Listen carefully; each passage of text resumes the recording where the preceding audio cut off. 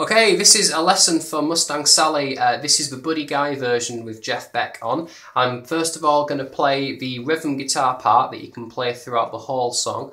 I'm then going to play it slower to help you practice playing along with it. I'll put the slower version at the end of the song so you can skip to it. This guitar part is like a mixture of what Buddy Guy's playing and one of the other guitarists on the track. So if you listen to the song, you'll only hear little bits of this guitar part. I'm also then going to show you how to play some different licks. We're going to use these licks as fills, so that when you're actually playing this song, you can choose if you actually play the chords along to the song, or if you want to actually improvise a little bit of lead guitar. Alright, so to begin with, I'm just going to play through the rhythm guitar part at full speed.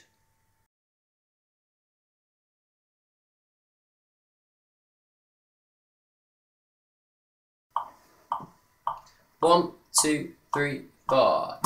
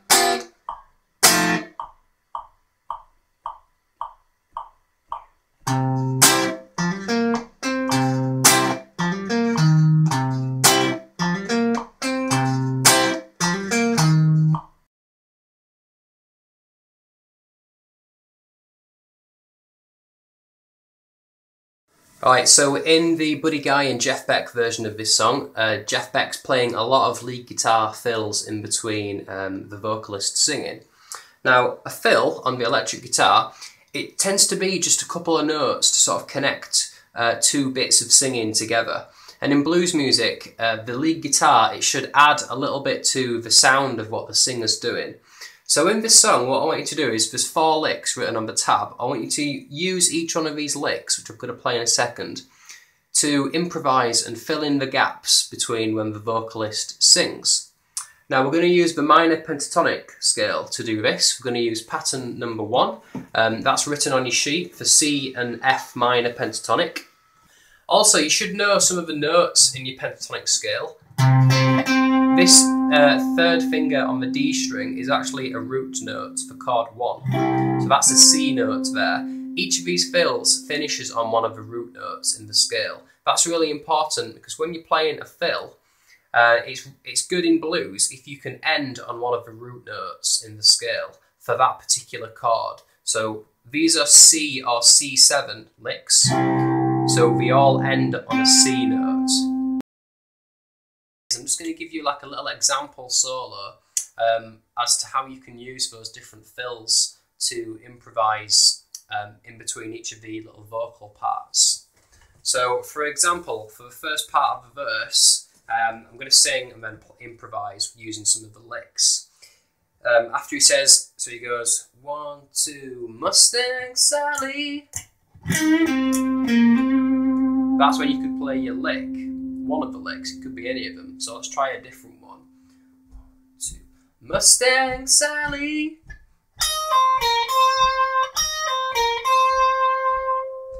Guess you gotta slow the Mustang down. Okay, and then we change chord, it goes up to an F. Mustang Sally, nothing. Guess you gotta slow that Mustang down.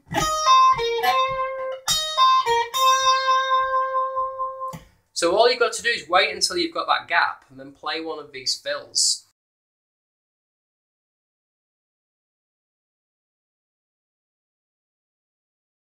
One, two. Do it again.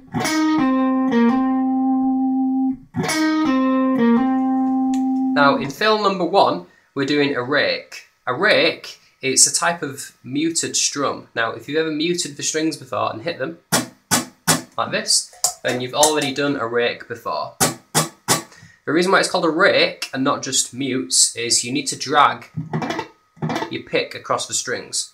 So, in the lick number 1, we're playing the 8th fret G string. Rather than just pick it like that, we're going to rake into it. So what I'm doing is I'm using my 3rd finger to lay across the A and D string, so that if you pick them, they're muted like that. Now the trick is you've got to also have your 1st finger pressing down the 8th fret, which is the fret which is written on the tab. And if you pick those 3 strings, A, D, G, your 3rd finger should only be muting the A and D string. If this happens, then it's muting the G string as well, which is the one we should be able to hear. So your first challenge is to get 2 mutes and then the 8th fret ringing together. Now to do the rake, if you look at my picking hand, you've got to get your pick. Imagine that you're going to do a down strum, so make sure that your pick is pointing up towards the ceiling like that, not like this. Drag your pick smoothly from A, D onto G. Now practice that enough and you've got to get the timing so it goes like this. Like that. Another thing to point out is I'm doing a hammer on in the last 2 notes of this lick. So when we play 8 and then 10, don't pick the 10th fret. Hammer on. So you compare that to just 1, 2,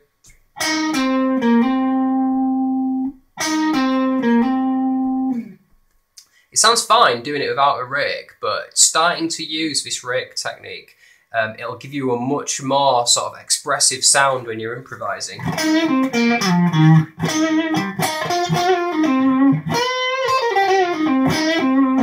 Now you don't have to do it all the time, it starts to get a little bit annoying and it stands out if you do it on every single note.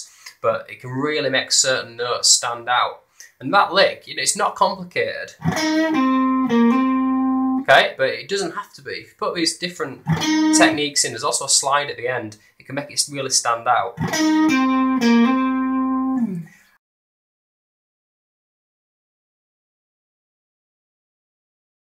So here's how the lick sounds in full. Okay, 1, 2. Again, 1, 2. Fill number 2, we're doing another technique, we're doing a string bend. Now this type of string bend, it's really common in blues music and it's a good way to make your minor pentatonic scale fit with a major chord, which is what we're doing in every one of these licks here. So we play the 8th fret, again, same note we used for the rake last time, and you're going to use your index finger, make sure that it's hooked underneath the neck. Your finger should be hooked underneath like that, it should be touching the underside of the neck. That allows you to pull the string downwards. Now when you pull the string, you need to twist your wrist.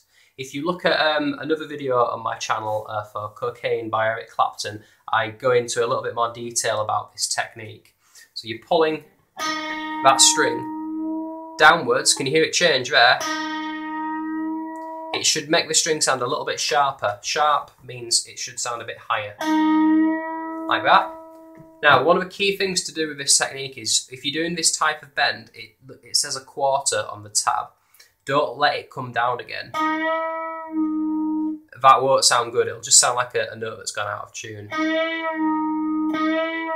So to stop it, get your pick and just put it back on the string. Like that. Now in the lick, we're going to do that bend twice. So you've really got to practice getting the timing of pick, bend, stop, and repeat. Now at the end, I'm playing the 10th fret, and then getting your 1st finger and barring it across the 8th fret on the B and E. Hold both those 2 sets of fingers on and pick down, up. Let the notes overlap, and you just get this nice sort of ringing sound like that. Sounds a little bit like a chord. That's really common in blues. You can do it with all sorts of different pairs of notes.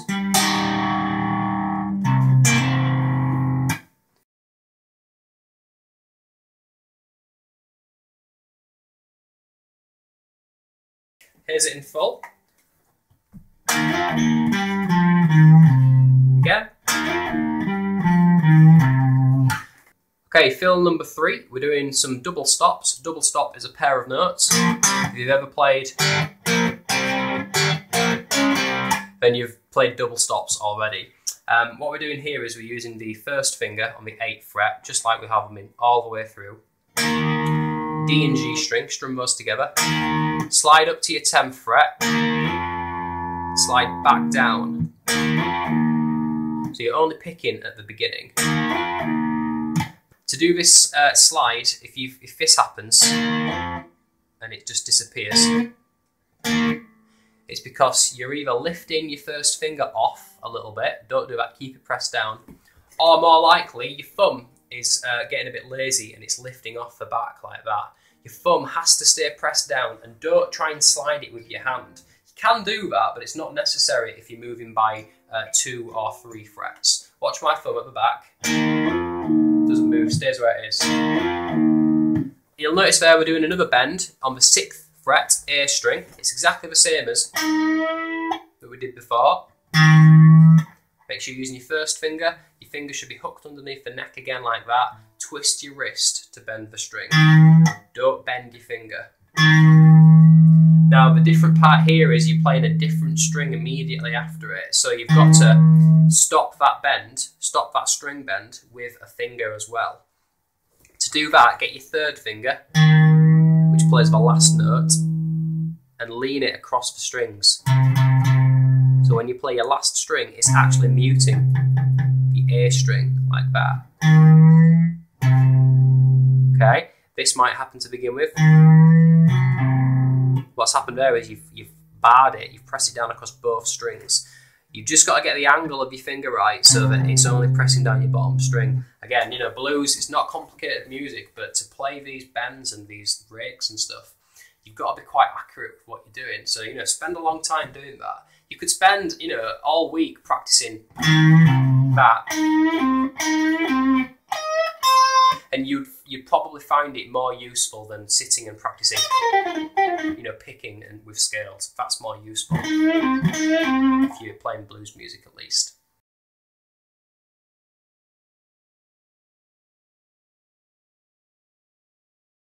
Here's lick number 4. Goes 3, 4.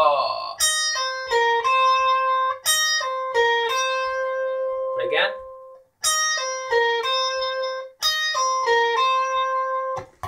Now, the final fill number 4, is using a pull off. So the opposite to a hammer off. You're on your 11th fret on your E string. You should have your first finger on the 8th fret. Put both fingers on to begin with. Pick the 11th fret. Pull your 3rd finger downwards. That's a pull off. You end up flicking the string a little bit, like that. The reason why you put your first finger on at the beginning is if you don't, you've got to time putting your first finger on perfectly, and it's not necessary. You know, put both fingers on. Another little tip, put your first finger on so that it's actually covering up. It's actually touching. You see the B string there? We're not playing that yet. Whoops, have your first finger so it's touching it a little bit. Now, that is so that if you accidentally flick your B string when you pull off, it won't ring like that, and you won't get lots of horrible noise. So use that first finger to mute the string. It's the same thing as if you've ever played a power chord on your A string, and you use your first finger to mute the bottom string, so you don't get this. So we're pulling off, then the 3rd finger is going onto the B string, 11th fret, same fret. Then we're returning back to our first finger on the 8th fret, E. Now pick, down, down, up. So you go up at the end because you pick, it should land underneath the E string, and then you can just pick upwards and you don't have to think about being accurate with your pick as much. if that first finger is still muting the B string, you won't get this. If you're getting that, make sure your first finger always stays with the B string just on top of it, so it's dead, it's muted. Make sure that that first finger doesn't stay fretted constantly, or else this will happen. Here both notes are overlapping, you might not necessarily want that. So lift that first finger up a little bit so that both notes don't ring.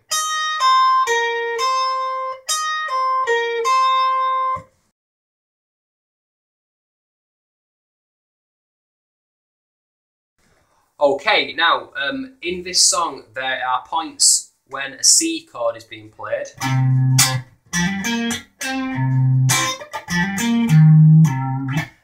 And you're going to be playing the fills. But it also changes up to an F chord. Now when that happens, you can carry on playing your C minor pentatonic, but the easiest way to use all of those licks you've hopefully been practicing is just to move them up so that you're now playing F minor pentatonic. F minor pentatonic is on the 13th fret. So one of the great things about the pentatonic scale is if the chord changes from C to F, you can move your pentatonic scale from C to F as well. It's the same as that. So all you need to do then is take each one of these fills and just move them up so that you're in your pentatonic scale. So fill number 1 is going to sound like this now. 1, 2, 3.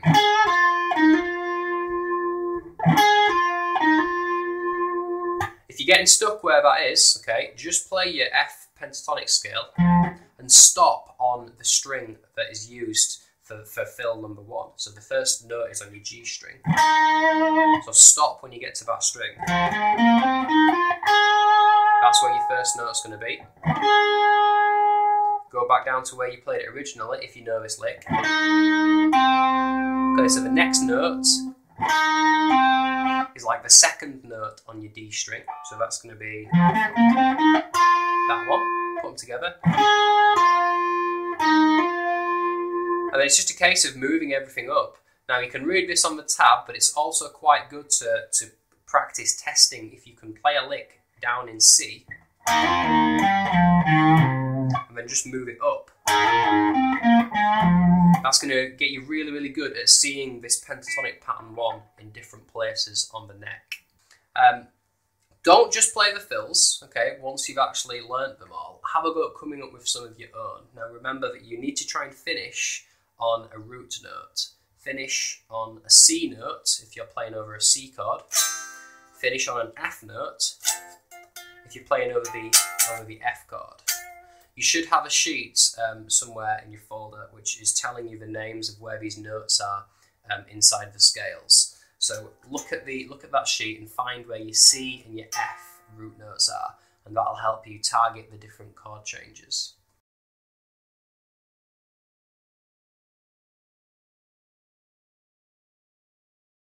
Now here's the intro and verse played slower at 84 beats per minute. You can use this to practice playing the full section of the song with me if you're not able to slow the track down in any way. Okay, here's the metronome. 1, 2, 3, 4.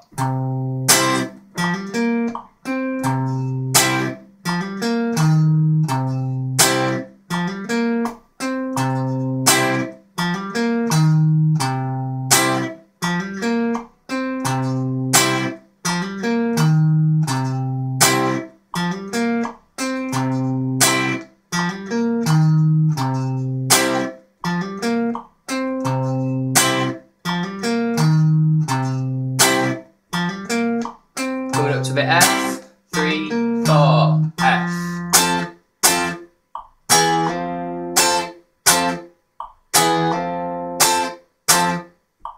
Back to C.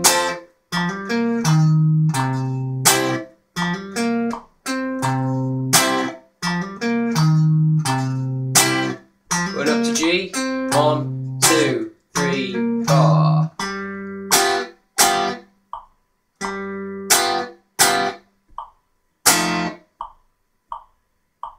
1, 2, 3, 4.